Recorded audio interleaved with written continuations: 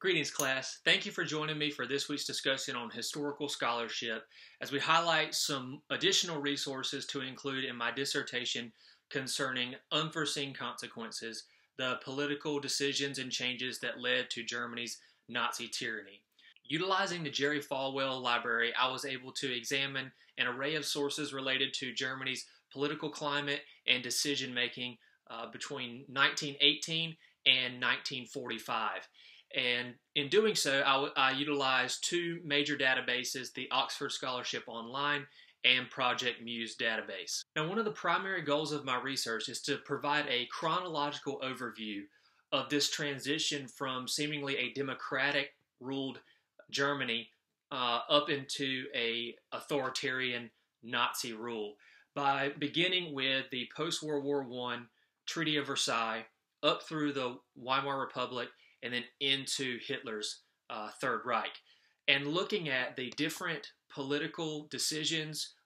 government law, and things that were enacted that had unforeseen consequences that really begin this kind of transition towards authoritarianism and restrictive control of government in the middle of what was at the time a country that was trying to implement a more democratic style of government, and kind of see how these decisions really slowly over time transition the nation towards a more restrictive and authoritarian regime that Hitler was then able to kind of utilize to his advantage as he rose to power, and then really crack down and implement his tyranny once he was in charge. So in looking at the Weimar Administration and kind of some of the restrictive laws and the kind of social and political turmoil of that period that led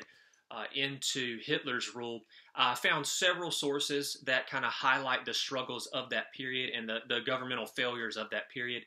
Some of those include Simon Unger-Alvi's work, Leaders Not Lords, Führertum, Democracy and Nazism in the Weimar Republic.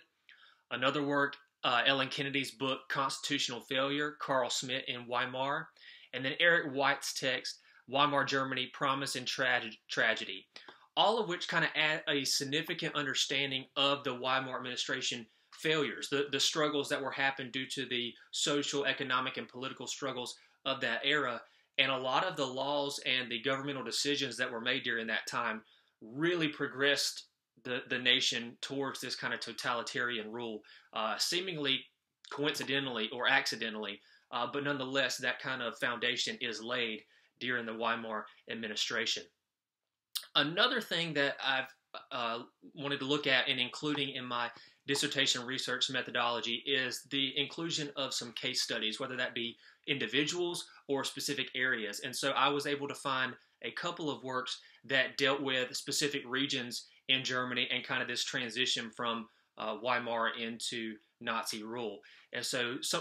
two works are by the same author. And so these include David Imhoof's work, Sharpshooting in Göttingen, a case study of cultural integration in Weimar and Nazi Germany, and Becoming a Nazi Town, Culture and Politics in Göttingen Between the World Wars. So hopefully this will offer some additional insight into this specific German town of Göttingen during the kind of proposed timeline from